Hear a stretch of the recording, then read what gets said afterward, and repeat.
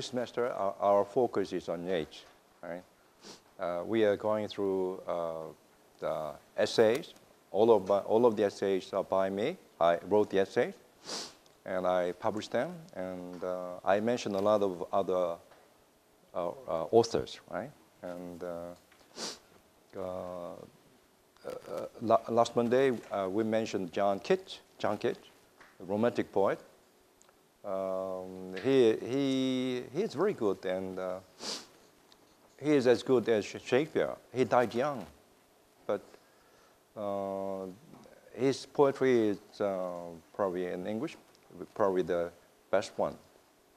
He was young when he died, and he was very serious also, right? And so everything in the book reveals what kind of person he is, right? I think the book is very moving in a calm way, right? He's not excited, right? From the very beginning to the end, he's very calm, right? Nothing is very sensational, right? But as a reader, I fully sympathize with what he's saying, right? I sympathize with him.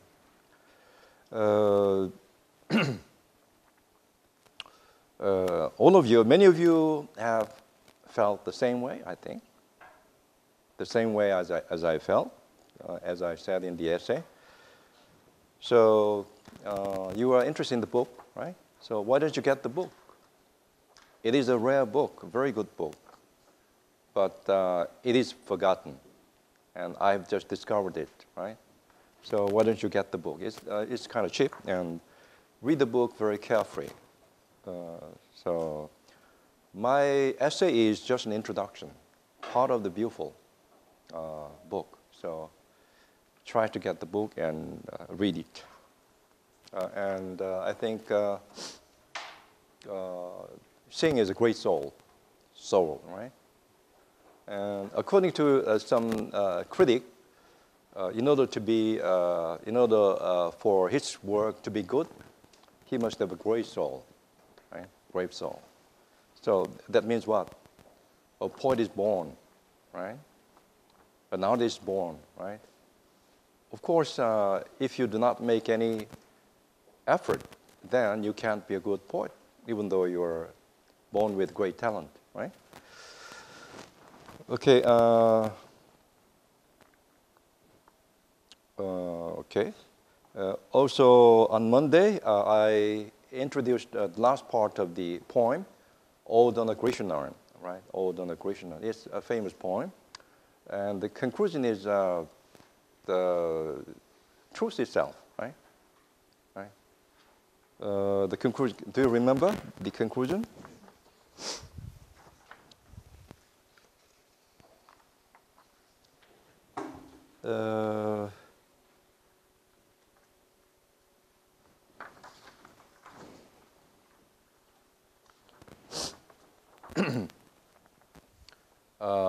Truth is beauty, beauty truth, right?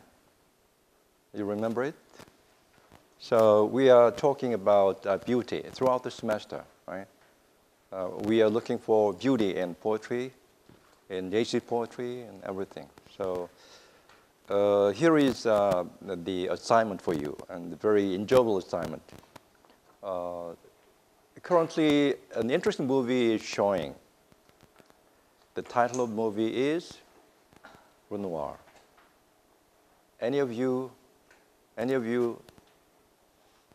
saw the movie? Did you see the movie? Renoir? Who is Renoir?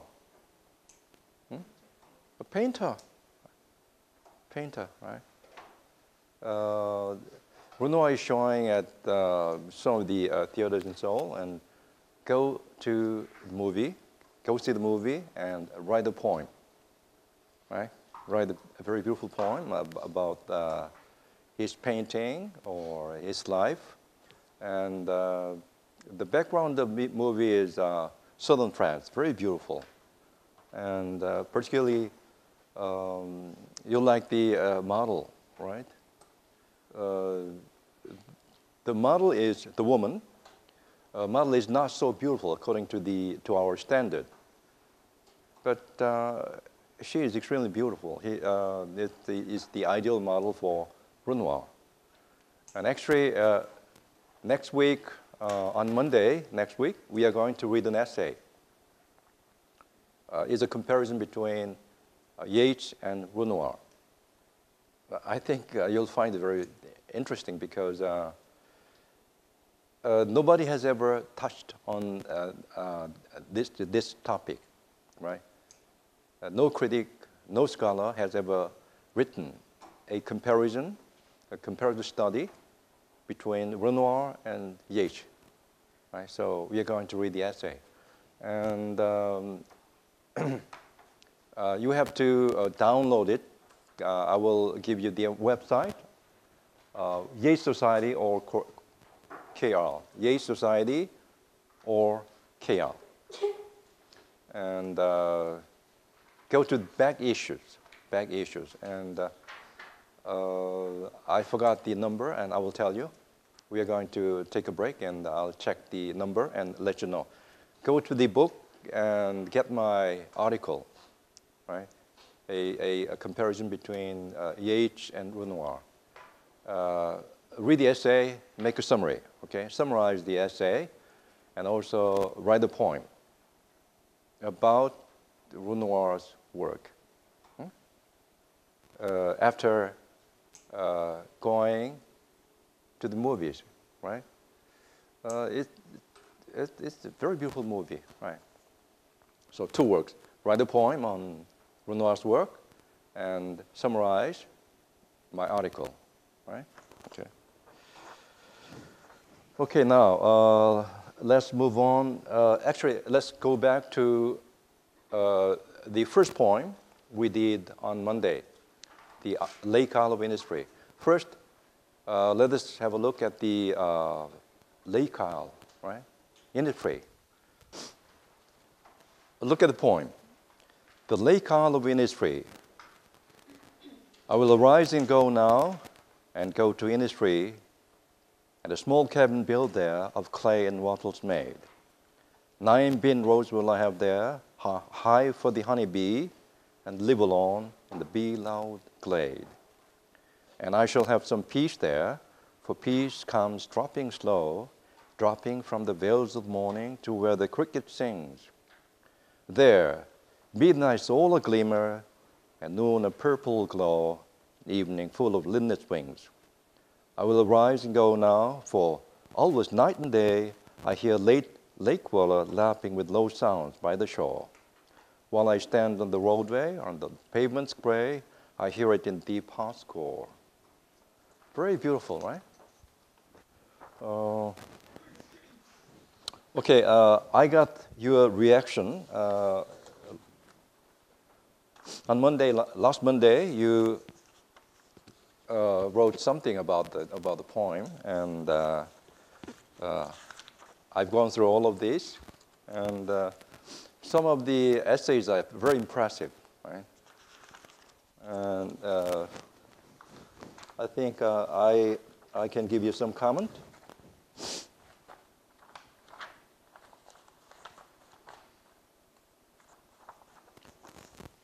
Okay,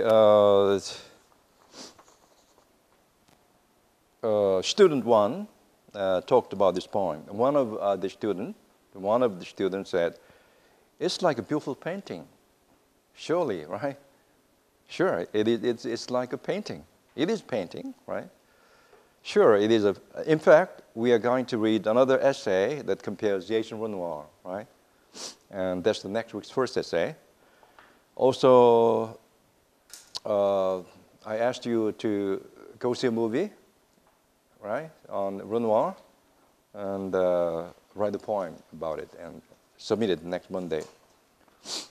And student two said, it is a poem that describes the dreaming and awakening process of the poet about Mother Nature, right?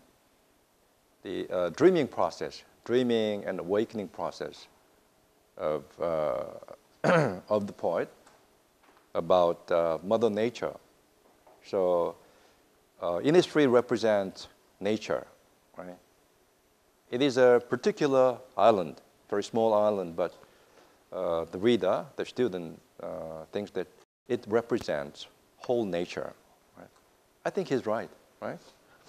And student 3 likes the expression from the veil's morning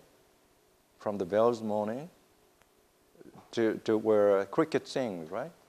From the veil of morning, because this expression evokes a scene on the owl in her mind, right? And student 3, he is very impressed with the repetition. I will rise and go now and go to industry. Repetition, right? And another student finds the color imagery magnificent. Color, purple, right? Veil, right? White, purple.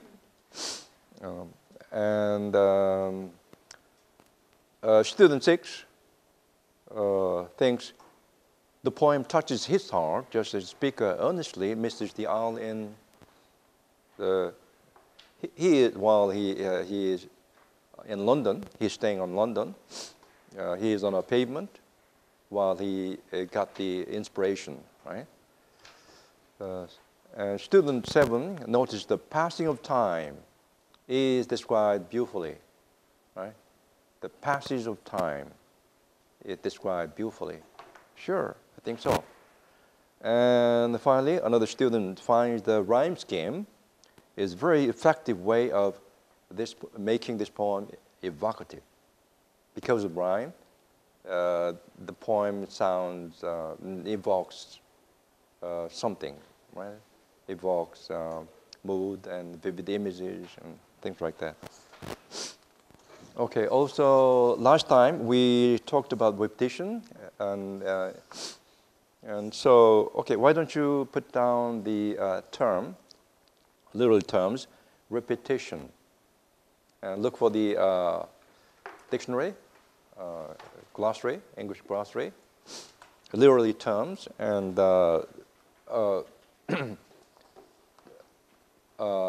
put down the definition and try to remember it, right? Probably I will ask you to define these terms, right? Literary terms, repetition, imagery, and rhyme scheme, and alliteration, and meter, etc. Okay.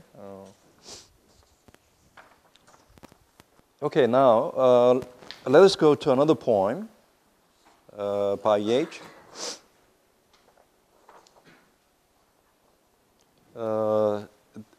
This is also one of the earliest poems, and many people learn it by heart, right? So I went to Sligo to attend the International Yeats Summer School. Every year, they have a summer school on Yeats, and students gather there every summer for a month, and it's a great gathering, right? And almost all of the scholars remember, all of students remember this poem, this particular poem. Very, very mysterious and very beautiful poem. So it's about a Yeats imagined that he heard something, right?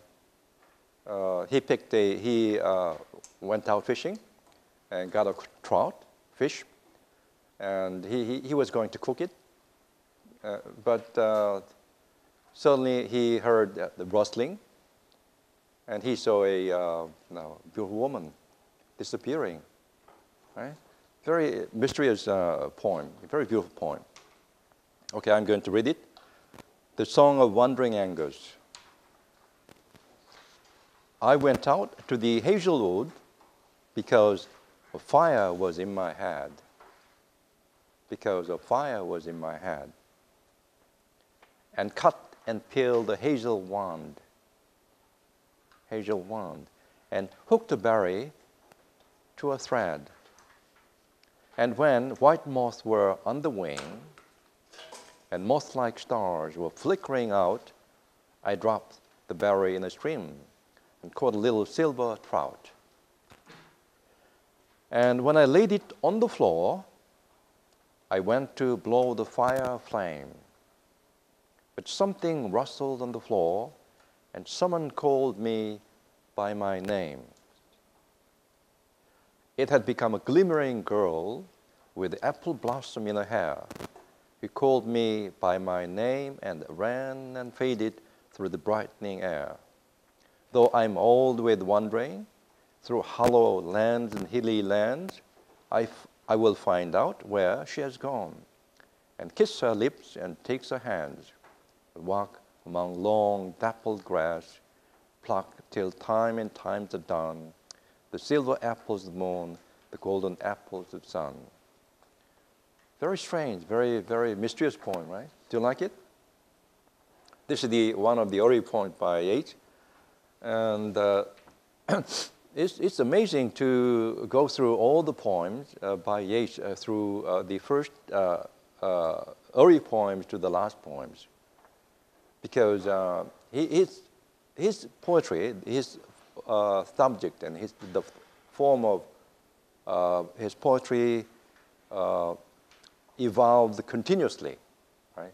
They changed continuously, and some scholars like early poems, and some scholars like later poems, or some like last poem.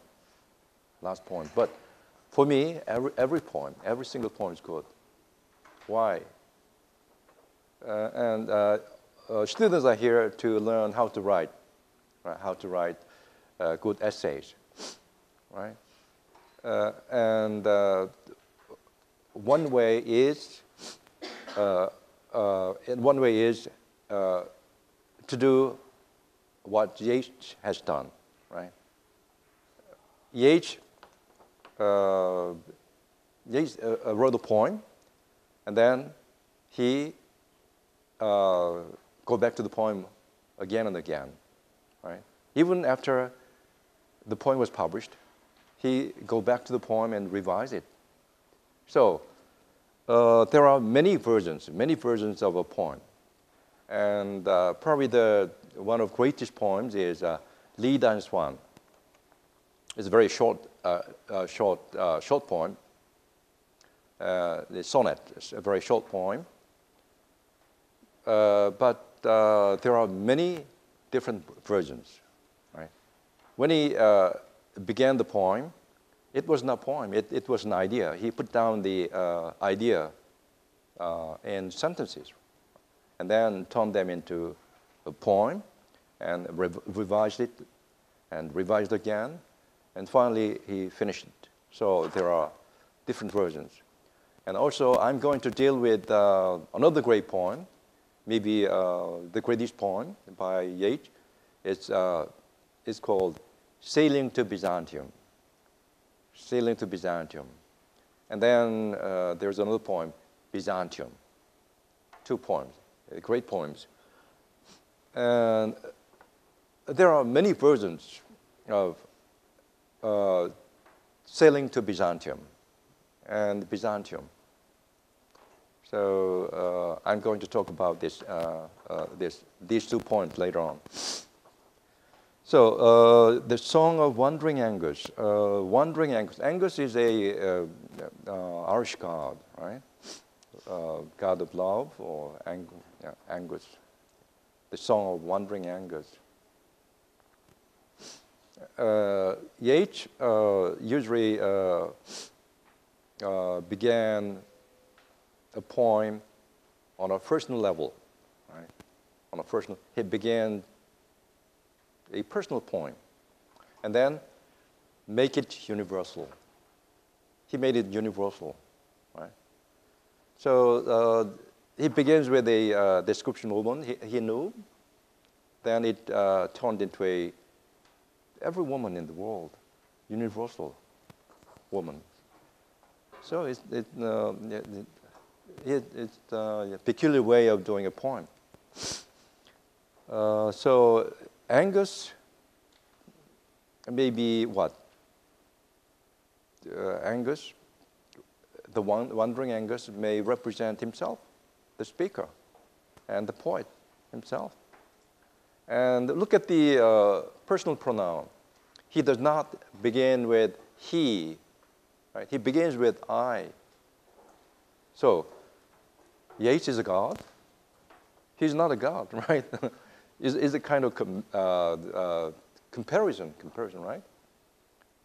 He felt like the Angus, wandering Angus, right? So I went out to the hazel wood. Hazel wood, if you go to Sligo, there is a wood near the Sligo. Sligo is a fishing village, small village. Now it's a big tourist site, tourist attraction, and very beautiful with the river running through it. And there are many swans on the lake, on the river, right? I went out to the hazelwood. There is a hazelwood near Sligo. You've got to take a taxi to go there. Of course, there's lake there. I went out to the hazelwood because a fire was in my head. A fire was in my... What does it mean? Is it possible to have a fire in your head? It's a metaphor, right? If you had a fire in your head, what? So because a fire was in my head, meaning what? He is thinking of a woman, or he has passionate. He is passionate, right? Because the fire was in my head. And here again, parallel structure, went out and cut and peeled and hooked, everything. So 1, 2, 3, 4. 4 lines form one sentence, right? This sentence consists of what? How many verbs? Went out, cut and peeled, and hooked, right? And in line 3, cut and peeled, cut and peeled is the same thing. He is making a fishing pole, cut and peeled the hazel wand. Hazel wand is what? He didn't say fishing pole. He said wand, magic wand, right? Magic wand. So magic wand, right? Cut and peeled the hazel wand, and hooked the berry to a thread. Hooked the berry to a thread. Fishing line, right? Thread, and hooked it. Hooked the berry. Is a bait. Berry is a bait for the trout, right? So in order to catch a trout, right?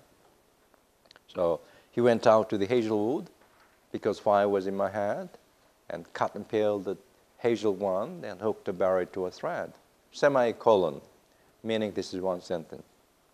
But if you put a period here, stop here, there is a disruption, right? There's disruption in the stanza.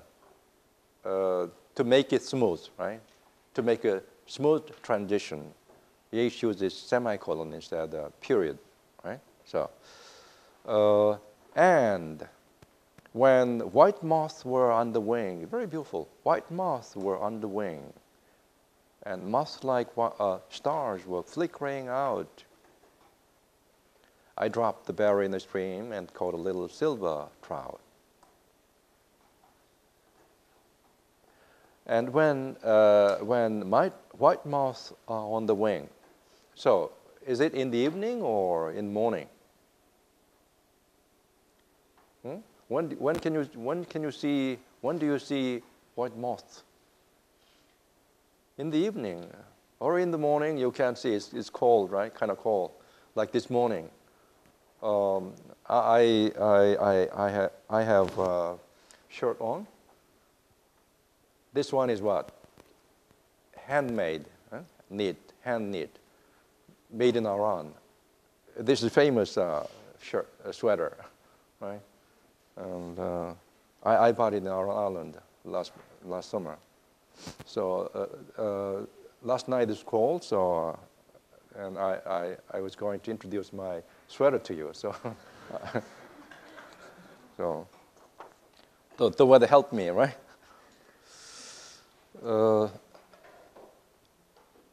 When white moths were on the wing, what does it mean? In the evening, right?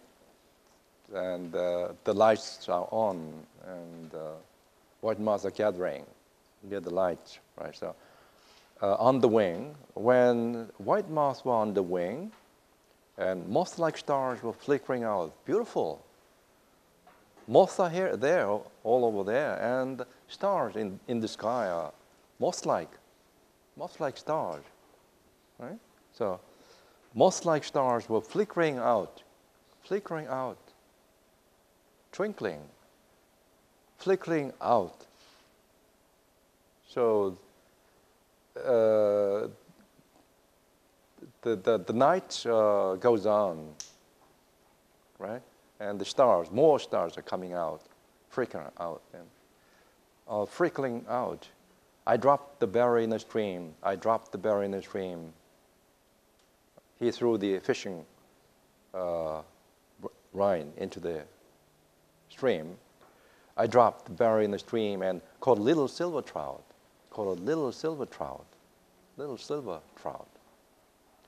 So, and he's going to cook it, right? In stanza 2.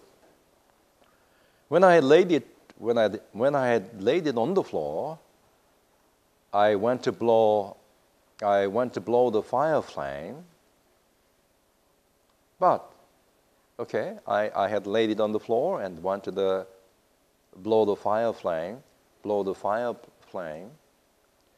Look at the verbs, right? In line 1, in the first line, had laid, laid, right? Had laid. And in line 2, went. In line 2, the verb is past tense.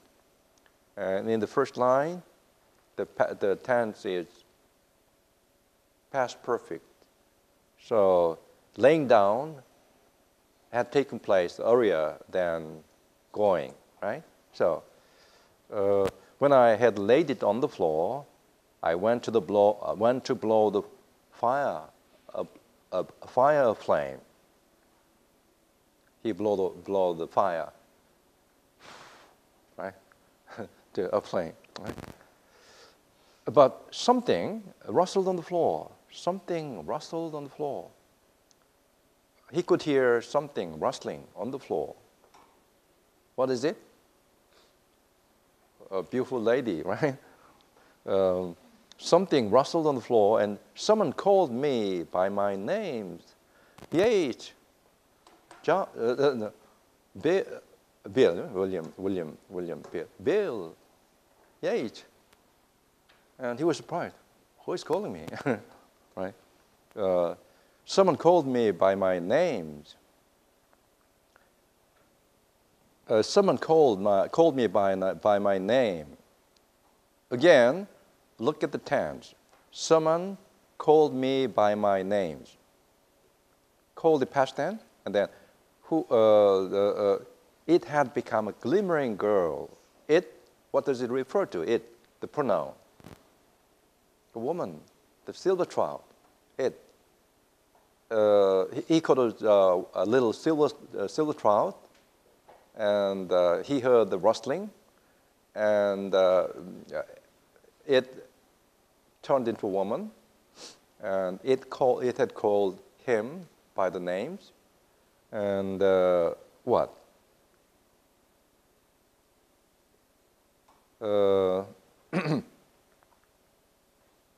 It had become a glittering girl. So the transformation of the woman took place earlier, right? So he, the tense, right? Past tense, past perfect tense. So it had become a glimmering girl. What kind of girl is it? What kind of hair? With apple blossom in her hair. With an apple blossom in her hair. Maybe a flower, apple blossom in her hair. Who called me by my name and ran and faded through the brightening air. So it is almost dawn, right?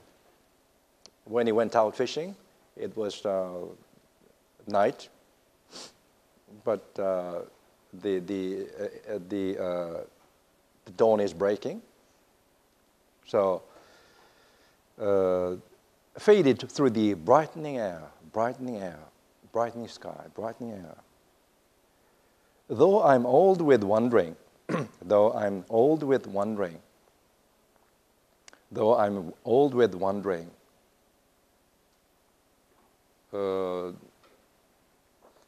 Angus wandered all around the island, right? And he's old.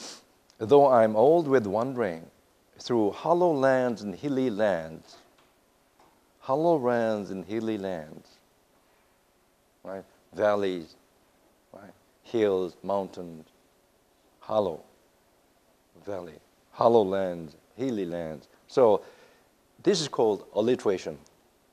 Each word begins with the same pronunciation. H, hollow, hilly, and then lands, right?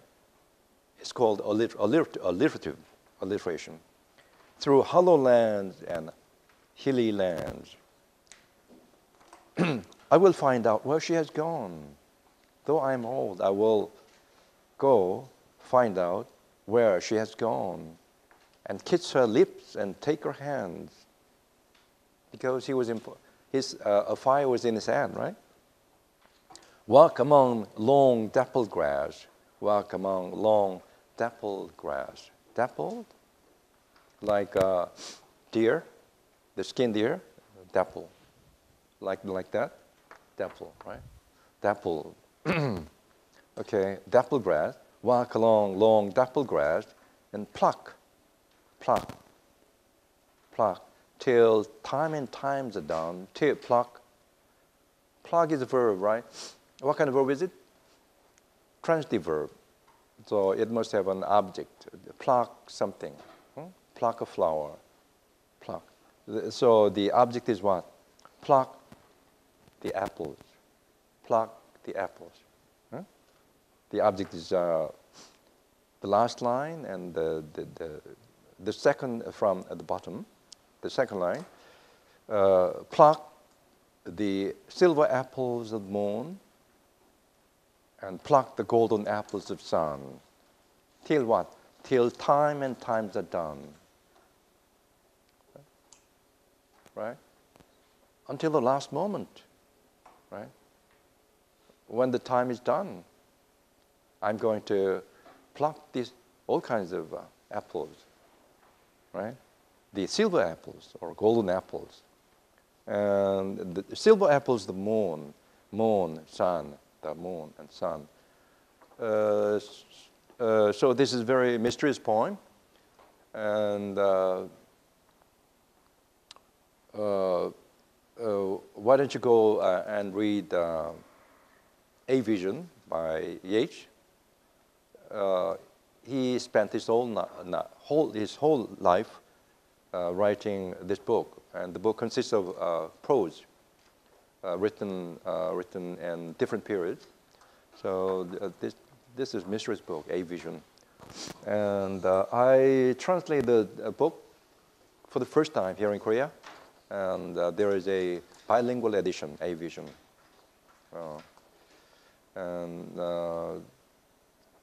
According to the book, Yeats classifies humanity into different types. So he divided the face of the moon, full moon, dark moon, and faces, 28 faces, and compared humanity with the faces of moon, right? Very interesting, right? Okay.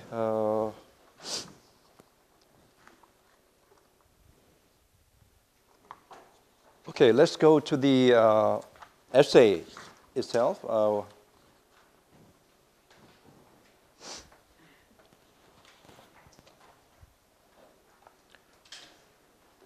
Page 186.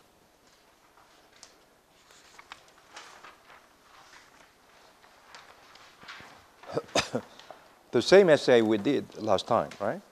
Reading the Poetics of J.M. Synge.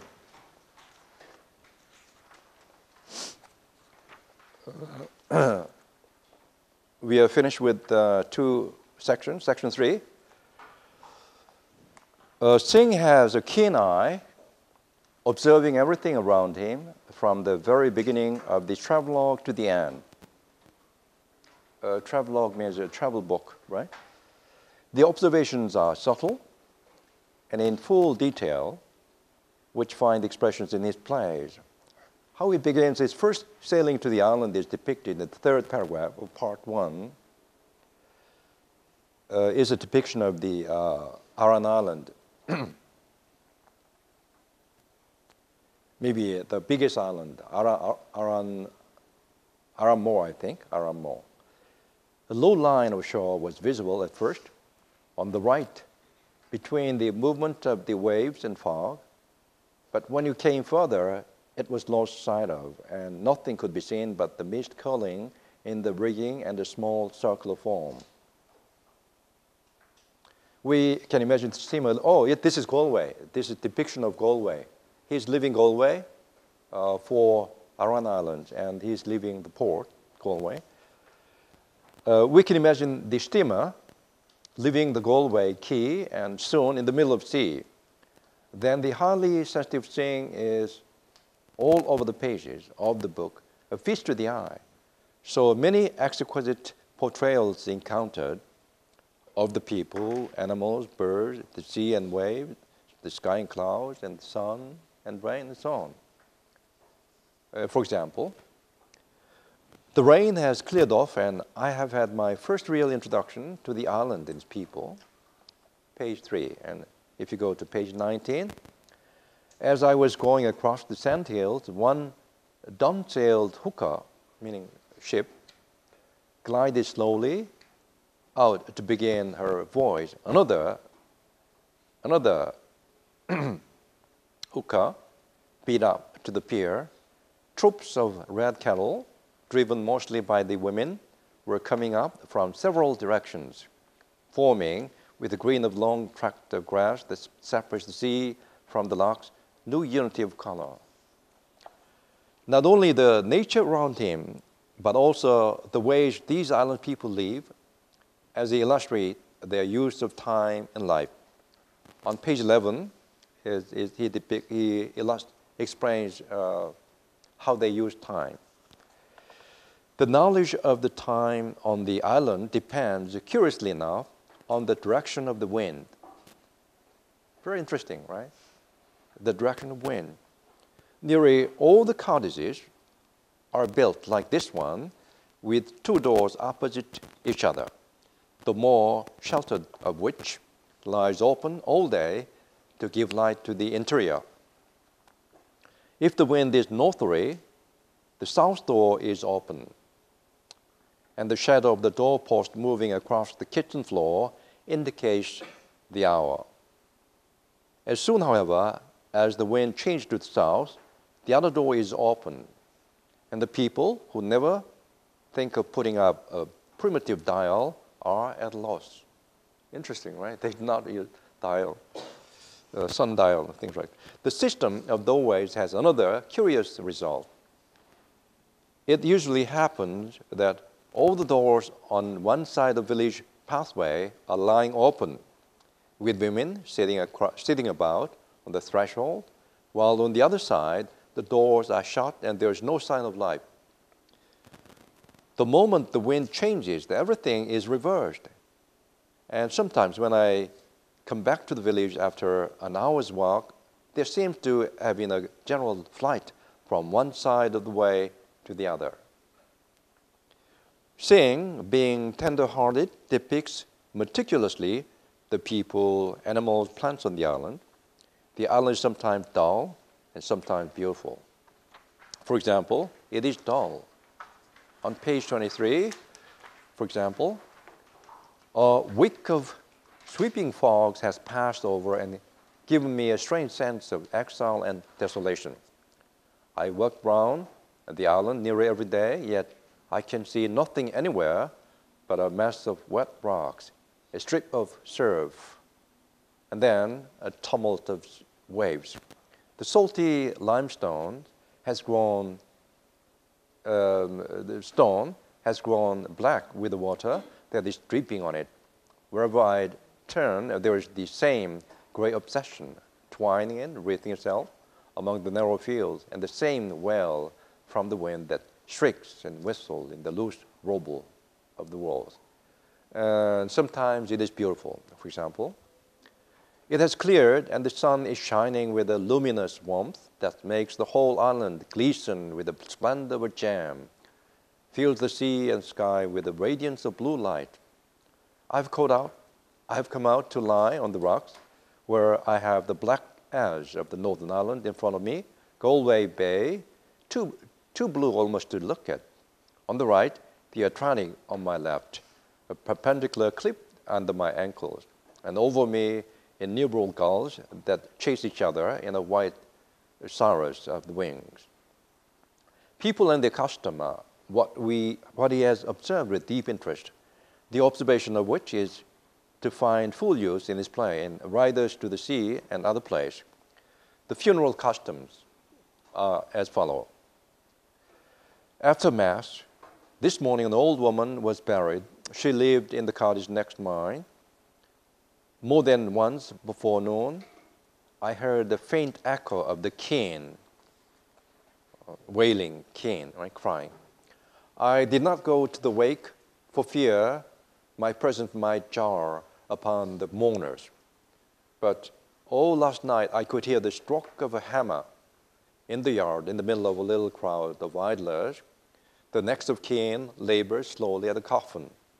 When the coffin was carried out, sewn loosely in sailcloth, held near the ground by 3 cross poles lashed upon the top, as we moved down to the low eastern portion of Ireland, nearly all the men, all the oldest women, wearing petticoats over their heads, came out and joined in the procession. While the grave was being opened, the women sat down among the flat tombstones bordered with a pale fringe of early bracken, and began the wild cane, or crying for the dead. Each old woman, as she took a turn in the leading recitative, seemed possessed for the moment with a profound ecstasy of grief, swaying to and fro, bending her forehead to the stone before her, while she called out to the dead with a perpetually recurring chant of sobs. All round the graveyard, other women, wrinkled women, looked out from under the deep red petticoats that cloaked them, rocked themselves with the same rhythm, and intoned the inarticulate chant that is sustained by all as an accompaniment. The morning had been beautifully fine, but as they lowered the coffin into the grave, thunder rumbled overhead, and hailstones hissed among the bracken. In Inishmaan, one is forced to believe in sympathy between man and nature. One day, Synge happens to see a few rowers fighting with a rough sea, his eyes riveting alternately on one huge wave after another, thrashing against the fragile animal skin boat and on the people in it. Late this evening, I saw 3 oared carrocks with 2 old women in her beside the rowers, landing at the slip through a heavy roll.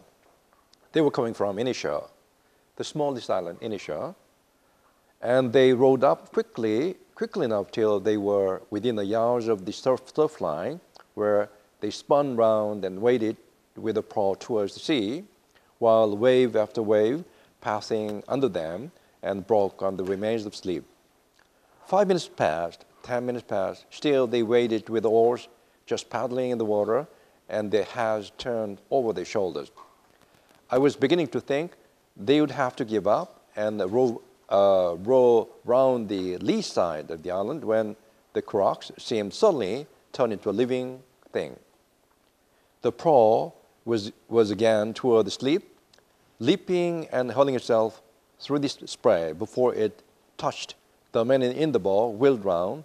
Two white legs came out of the prow like the flash of sword, and before the next wave arrived, he had dragged the crocs out of danger. Synge is excited to have watched the island people coping with nature. Generally, he at once marvels at the wisdom of these people and feels so sorry that people in Aramor are no longer the same as in Ishman. He noticed fine change in Aramor and Inishman. Aramor is the biggest island, and Inishman is middle island. Inisha is the smallest island. The North Island, a bit modernized. North Island meaning the biggest one. I'm in the North Island again, looking out with a singular sensation to the cliffs across the sound.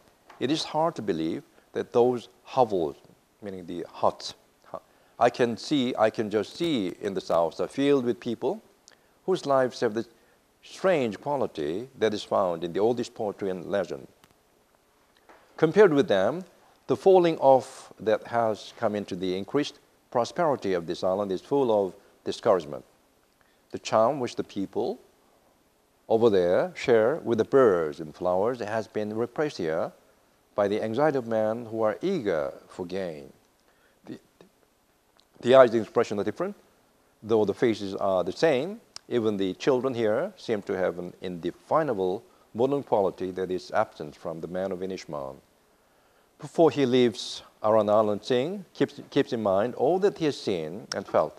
As exquisitely recorded in the Aran Island, it is full of visual, musical beauty, and strong feelings of islanders in dire conditions of sea and island. It is moving and fires the imagination of many who will come to the island. It is a paean to people, animals, plants, nature in Aran. Section 4. Now, a few comparisons between the Aran Islands and Riders to the Sea. Riders to the Sea is a masterpiece, the earliest masterpiece by Synge, right? I'm going to compare them briefly. A few comparisons can display how Synge makes use of his material in his play. I'm interested in how the things he has seen and recorded in the collection of the essays fit in the play, how parts cohere as a whole. About the language of the Aran Islanders, Synge talks a lot in this book, as discussed above. T.L. Han, a scholar, points to the three aspects of Synge's dramatic language: idiom, imagery, and rhythm. He says, the idiom requires some familiarity, but that it does not present any difficulty in understanding. For instance, the way means so that, as in, give me the letter and I'll put them in the loft, top loft, the way she won't know of them at all. I took this from the play.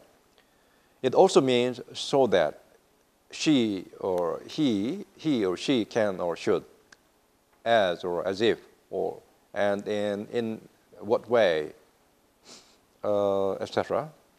In the early part of the book of the essays, what interests Synge greatly is canvas canoe. Here is his description. Early this morning, the man of the house came over for me with a four-oared carrocks boat, right? That is, a carrocks with 4 rowers and 4 oars on either side. As each man uses 2, and we set off a little before noon. It gave me a moment of exquisite satisfaction to find myself moving away from civilization in this rude canvas canoe of a model that has served primitive races since man first went to sea. The sail is only used as an aid, so the man continued to row after it had gone up. And as they occupy the four cross seats, I lay on the canvas at the stern, and the frame of the slender lath, which panting quivered as the wave passed under them. In the play Riders to the Sea, there is a mention of this canoe when the old woman, Maria, is now recalling all the men lost as his last son is just going to the sea. Maria is taken from the Riders to the Sea. Maria, in a low but clearly, is the little, the like of him, meaning the priest, knows of the sea. Bartley will be lost now, and let you call in Iman and make me a good comfort out of the white boars, for I won't live after them. Maria, there was Seamus and his father and his own father again were lost in a dark night, and not a stick or a sign was seen of them when the sun went up. There was Patch after was drowned out of a carack that turned over. Here we could imagine that when Synge was first in the carack, in the boat, he felt the waves under him, and he must have felt that when the wind rises and the sea is rough, life in it is merely at the mercy of nature, which finds expression in Maria. It is just what Maria has experienced. As she says, it's the like of, it's the little, the like of him knows of the sea. While she is drifting into past nightmares, the body of Bartley, he was drowned, right? He's dead. The body of Bartley is being carried into the room. She asks, is it Patch or Michael, or what was it at all? Thus, the Patch, the name of the son, drowned, right? Thus, the past and the present, Michael, who is just drowned. The past and the present are mixed up, as if a mind is muddy, with a two or a three, inclusive lost son Bartley, whose body she will now see in a moment, the serious blow to her life. Last death staring her in the face. And I think it proper to touch on one mastery stroke of Synge as dramatist. Nora is a young daughter. Nora. She's quiet now. She's talking about their mother. She's quiet now and easy, but the day Michael was drowned, you could hear her crying out from this room to the spring well. It's fonder she is of Michael, and would anyone have thought that? Catherine, another daughter. An old woman will soon be tired of anything she will do, and isn't it 9 days herself is after crying and keening, making great sorrow in the house? The youngest daughter, Nora, as well as Catherine, hardly understands her mother. Their understanding of their mother arousing the audience's intense sympathy over the humanly unbearable tragic burden on Maria.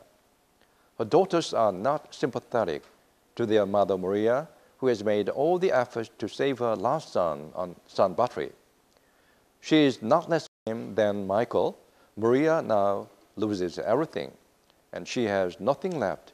She speaks to herself and the world, which to me is the grandest monologue the modest one-act play could have achieved in the 20th century. This is the ending of the play. Maria speaks to herself. They are all together. They are all together this time, and the end is come. May the Almighty have mercy on Bartley's soul, on Michael's soul, on the souls of Seamus and Patch, and Stephen and Sean. All of them are drowned. And may He, meaning God, may He have mercy on my soul, Nora, and the soul of everyone is left living in the world. Michael has a clean burial in the far north, meaning his body was not found. Clean burial. Michael has a clean burial in the far north. By the grace of the Almighty God, Bartley will have a fine coffin out of white boards. On our island is so poor, and you cannot buy the coffin, right? Coffin. So she bought a coffin, and for herself maybe, but it has to be used for her last son, right? So Bartley will have fine coffin out of white boards and deep grave, surely. What more can we want than that? No man at all can be living forever. We must be satisfied. She kneels down again, and the curtain falls slowly. This surely is the sublimest moment of an old woman who prevails over all, the whole world of our island, and metaphorically, even over the almighty God nature. God nature cannot help us stop making the greatest speech, preaching all, living or dead, him and nature, yet on the human level, it seems it is still a great pity the old woman without any single son left is thankful to the almighty God for Michael having had a clean burial in the far north, who had been the great Rowan Fisher. She is still thankful to God for Bartley now having a fine coffin out of white boards and deep grave, surely, with the aid of the rope. The play does not leave any room for the audience weeping in the tightly woven space of one act, with most intense dramatic effects, rippling every instant from start to finish the audience's mind and heart. In this final monologue by Maria, there is a stage direction in the middle. She pauses, and the king rises a little more loudly from the woman, and then sings away, continuing. Synge has seen the island Inishmaan for a week. I walk around the island nearly every day, yet I can see nothing anywhere but a massive wetlock, a strip of surf, and then a tumult of waves. Then this describes the wind. It is as if we are hearing the keen of the women in this play that accompanies the last monologue. The slightest limestone has grown black with the water that is dripping on it, and wherever I turn there is a same great obsession, twining breathing itself among the narrow fields, and the same wails from the wind that shrieks and whistles in the rough rumble of the walls. All that Synge has seen in the Aran Islands become part of play, which makes it so moving a play, just as we experienced in this last monologue. Okay, we'll take a 10 minutes break.